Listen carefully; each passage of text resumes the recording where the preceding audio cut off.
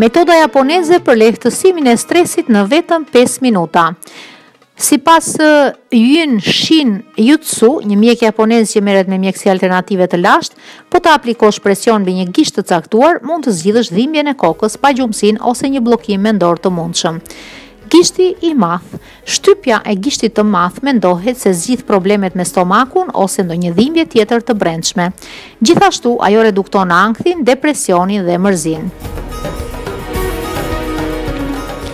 Gishti tregues. Nëse keni ndonjë problem me fshikëzën ose veshkat, shtypni gishtin tregues.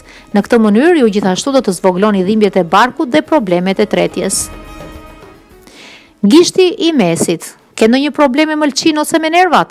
Shtypni fort gishtin e mesit dhe mbajeni atë për pak kohë. Kjo është një mënyrë e mirë për të hequr qafe, stresin dhe pasigurinë.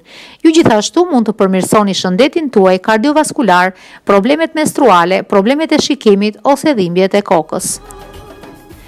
Gishti i unazës. Presioni i forcës mbi gishtin e unazës ndihmon mushkrit dhe rrugët e tretjes. Gjithashtu me këtë metodë mund të zgjidhni problemet me frymarrjen ose stresin. Gishti i vogël. Shtypja e gishtit të vogël ndihmon zemrën tuaj, zhdukni nervozizmin, ankthin, panikun, vetmin, dhimbjen e fytit dhe problemet me eshtrat. Pasi të identifikoni emocioni negativ që po përjetoni, përqendrohuni te gishti që e përfaqëson atë. Pastaj mbështillini të gjithë gishtat rreth atij që përfaqëson emocioni negativ të rastit konkret dhe mbajeni në atë pozicion derisa të ndjeni pulsin. Mbajeni kapjen për rreth 2 minuta. Nëse përjetoni më shumë se një emocion negativ, përsëritni të njëjtën procedurë me gishtat përkatës.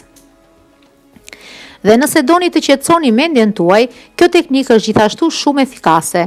Duke përdorur gishtin e dorës së kundërt, ushtroni presion të lehtë në qendër të pëllëmbës së dorës tjetër dhe mbajeni për të paktën 1 minutë. Kjo teknikë quhet Yin Shin Jutsu dhe madje shkenca ka dhënë dëshmi se funksionon.